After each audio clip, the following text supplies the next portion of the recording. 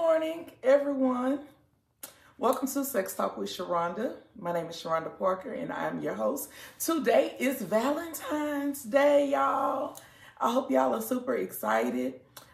We have been so busy here at the store, but because I was working the store, I was able to have a lot of dialogue with a lot of you that were coming in. And I saw, I just want to tell you some of the things that I saw. I saw couples that came in that were super excited that, you know, you could tell that they were all into it, meaning all into each other and all of this kind of stuff. And then I also saw couples that literally, they were just going through the motions. When I'm saying going through the motions, meaning you participating in this holiday because you feel it's an obligation, but it's not something that you really want to do.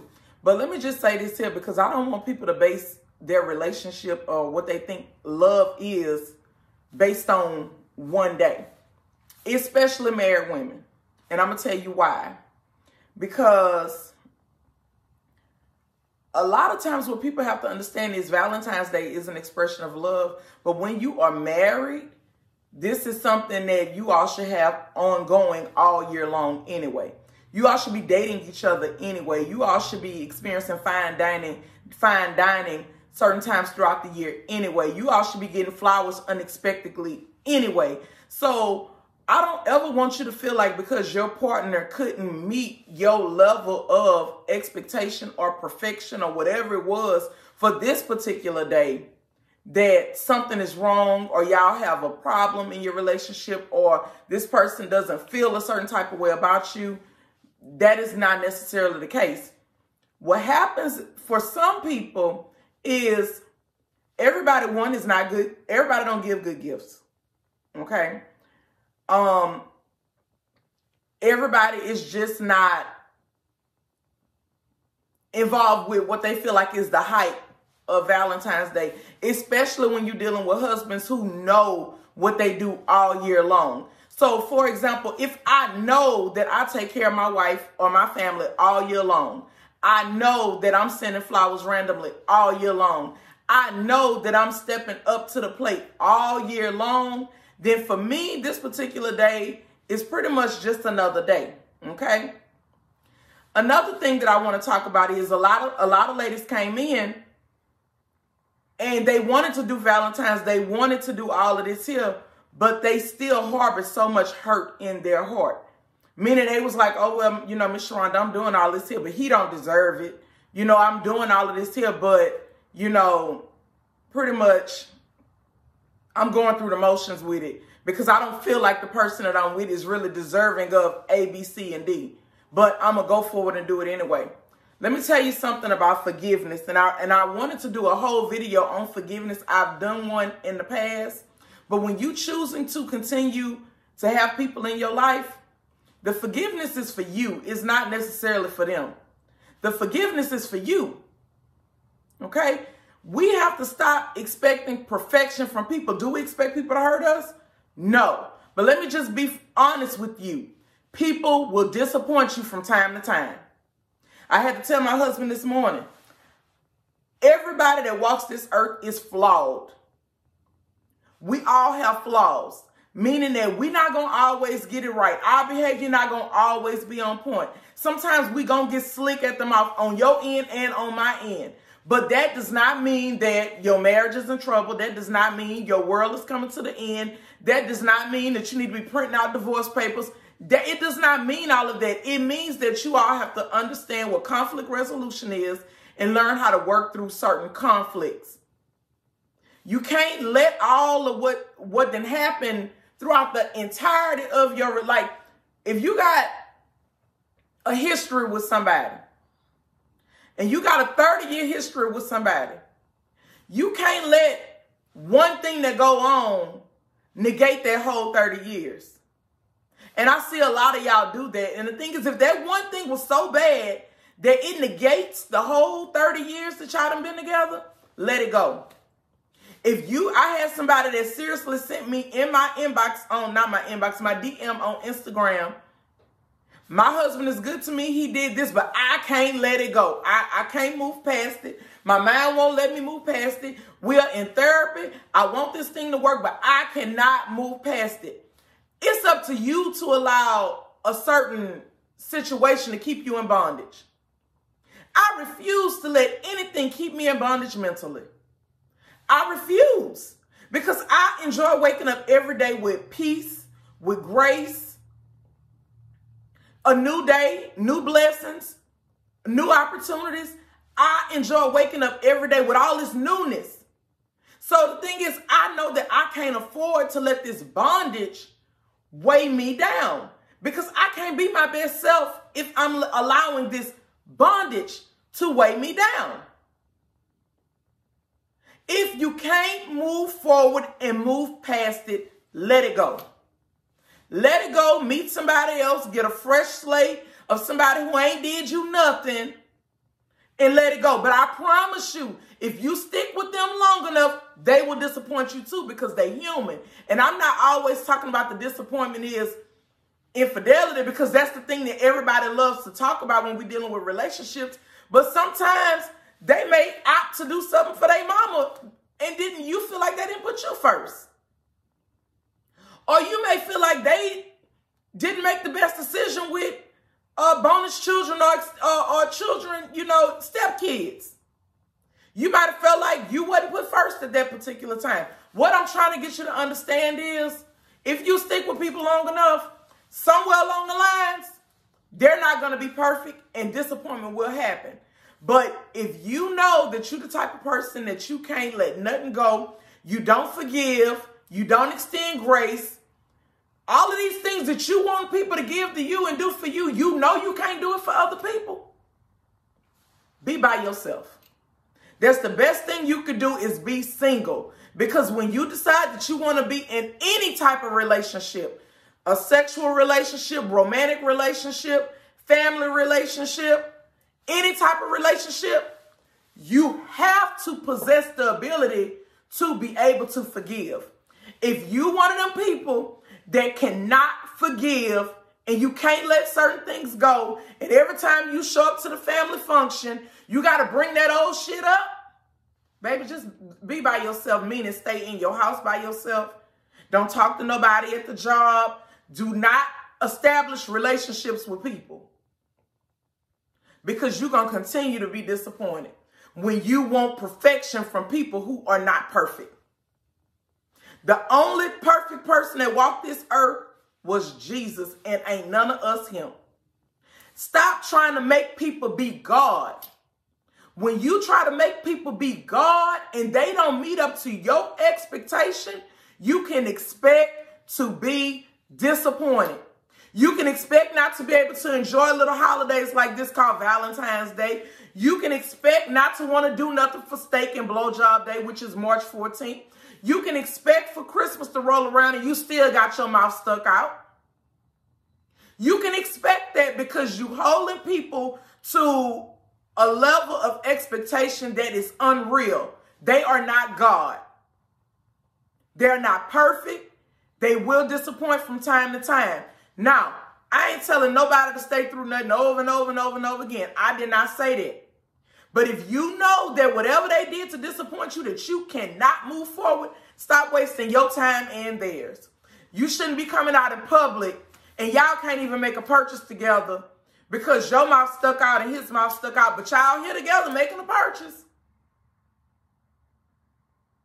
Y'all showing up to participate in the holiday, mad and all. When y'all operating on that type of level and y'all are toxic like that to each other, to where y'all in public and people can see it, y'all need serious counseling. You need to get your insurance, go to your job, look at your insurance package and see what it covers, and get in some serious counseling. I saw a lot of beautiful couples yesterday, but I saw a lot of couples yesterday that were in serious, serious trouble. Another thing is, you can't count people's pockets. Yes, these holidays and all of this stuff roll around, but bills still got to be paid. And the thing is, if you know, like we in the middle of COVID right now. Let's start there. We in the middle of COVID. A lot of people have not only lost their jobs, but hours have been cut. So they might not be able to do for you this year the way that they were able to do years in the past. So if they come into the store and they bring you here to get a $10 pair of edible panties, y'all make that shit work. And you enjoy that shit.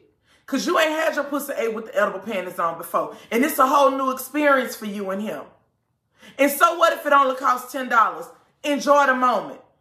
So what if y'all wasn't able to buy steak this year and y'all had to grill pork chops? You enjoy that shit this year. Y'all have to stop trying to keep up with other people because your situation ain't their situation. And if you know you got somebody good and you know this person is trying and you know COVID has impacted their livelihood, you need to extend a little grace to them. And you shouldn't be sitting up there comparing it to the person you saw on Instagram that got a car for Valentine's Day. I guarantee you a note came with it. Most people ain't able to just show up and purchase a Lexus brand new and don't have a note attached to it. I need y'all to use some of y'all common sense. I need y'all to be grateful for the things and the people that God has put in your life. I'm so serious. Because the last thing you want to do is make people feel like they can't reach these expectations that you have set. When you set the bar so high with things that you know that they can't do, that shit is discouraging. It is discouraging. You know this person don't have you see what they bring in. You know the hours that they work. You know that they cannot afford to spend a certain amount of money on you right now. You know taxes ain't hit yet like it used to in the past. By now, y'all know people got their taxes by now. Years ago, before the Barack Obama administration, people was getting their taxes in January. Now people not getting their taxes until March. You know that they don't have their extra money right now. All I'm saying is use a little bit of your common sense. Okay? Because this day is about love. And love, I love it that y'all come in here and spend money. Don't get me wrong.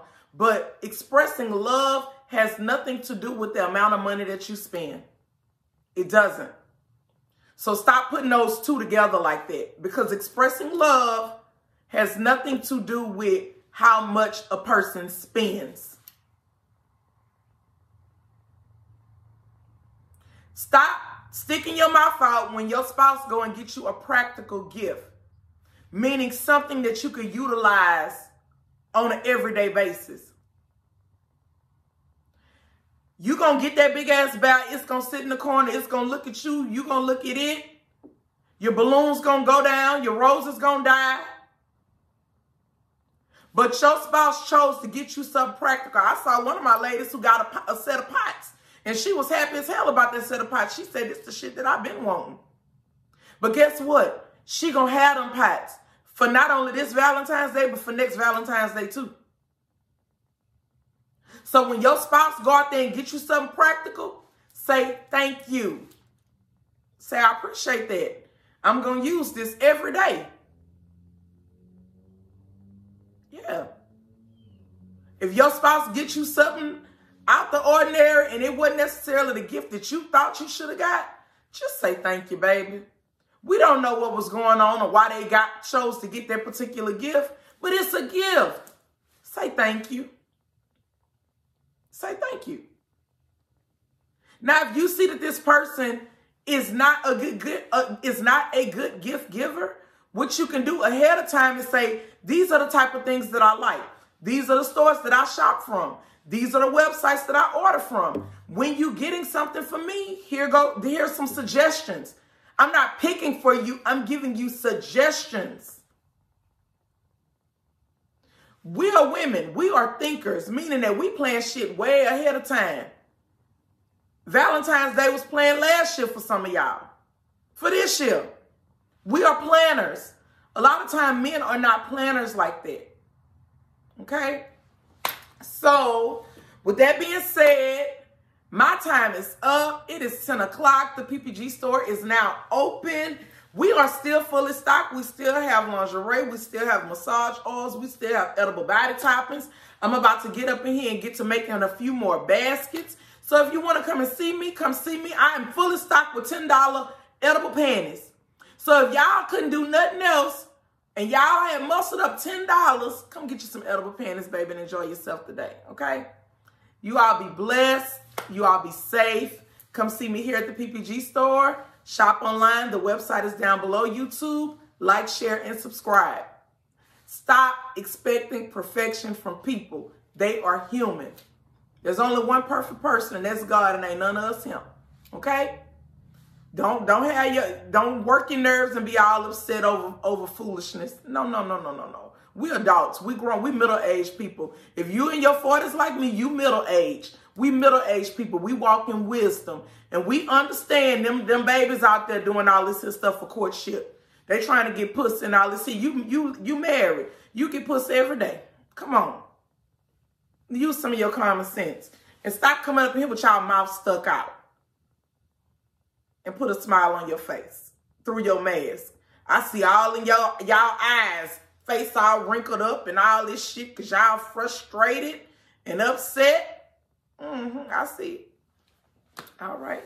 Y'all be blessed.